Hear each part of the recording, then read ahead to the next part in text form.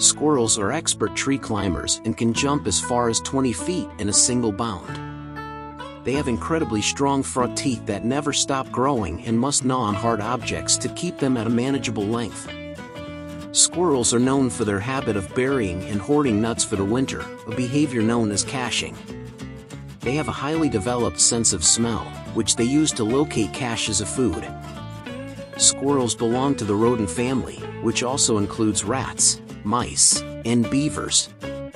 Some species of squirrels, such as the flying squirrel, have a fold of skin called a patagium that stretches between their front and hind legs, allowing them to glide through the air.